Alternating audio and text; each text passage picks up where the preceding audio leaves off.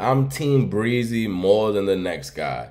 I've broke night before when I couldn't burn as a kid and I had to burn in the block. Go outside, burn an L or two, run inside, watch 6 or 7 Breezy videos, be in my room popping and locking and shit. My high goes down, run back outside, go smoke 1 to 2 more joints, run back inside, watch a whole nother marathon of Chris Brown videos once again. When I first was bringing shorties to my crib, Lord, my mom said she knew I was on demon time if she heard through the room, take you down, I really wanna take you down. Shit, and I don't know what just here.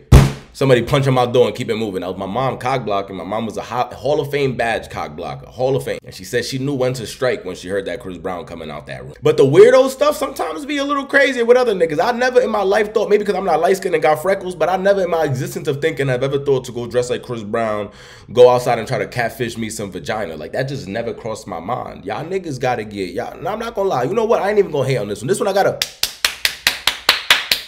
for the hustle, because this nigga is dedicated to get some vagina, not being his lame self. He's like, nah, Breezy did way too much work. Why would I start from ground zero? There's people dressed like Michael Jackson every day on Hollywood Boulevard.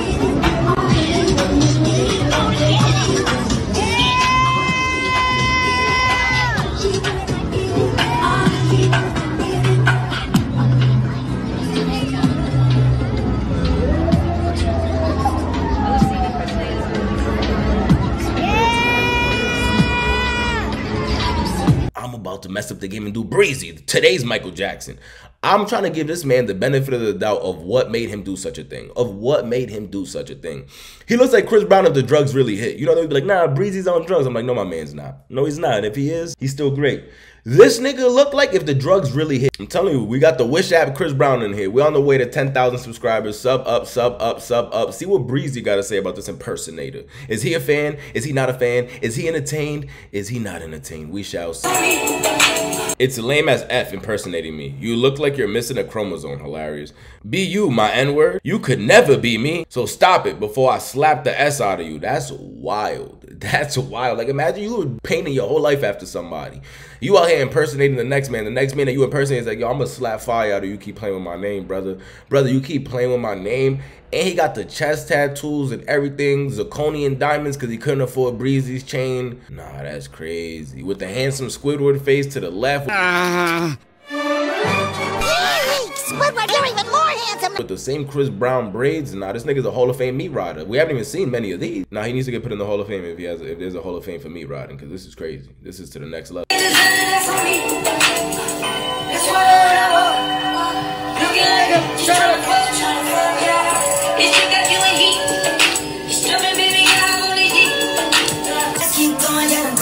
Nah. Did this nigga get a cheekbone job to look like Chris Brown? Did he get his nose done? He's even trying the facial expressions and everything. Like, again, I've seen enough Breezy videos, so Breezy be doing pause to the extremists, but doing those facial expressions when he's singing and shit. So you could tell this nigga is really a Chris Brown fanatic. This ain't even a fan. The people told me a fan is short for fanatic. Now this nigga gets the full name. He deserves the full thing. He don't deserve a short one. Fanatic.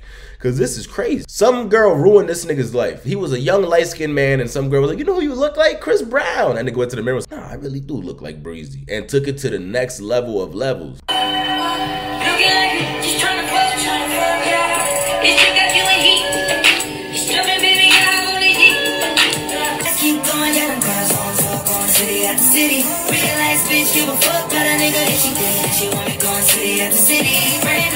See, niggas like this have to grow up in the hood. Because if you grow up in the hood, all jokes aside, they gonna violate you so bad. You gonna get roasted so bad that you gonna go home and not want to be Breezy no more. You gonna take this costume off and slam it on the floor. Son, do you still need the perm tomorrow? We still gonna perm your hair to look like Chris Brown? No, cancel it.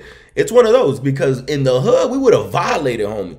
Homie would have got roasted so bad he would have thought of beating himself. It's not even like, you know what, it's cool. I'll go back to being Jaquan. It's not even that serious. My fault. My fault. He would have apologized. The author is him, and he hearted Chris Brown. This nigga is such a fanatic that he saw Breezy noticed him and he don't even care. He's like, he's had like a version of him with 1 less chromosome. I still look like him though. He said, I still look like him though. What do you guys think about all this? Should this grown-ass man just go get a job? Should this grown-ass man think about something else to do other than being Chris Brown for the day? Let me know down below what you think about all this. Subscribe to the channel, share your thoughts. Is this weirder than the dudes that go out there and try to be Michael Jackson? They ask you for $5 if you want a picture in Times Square, or 10 if you in Vegas? Is this any weirder? Or 15 if you on Hollywood Boulevard?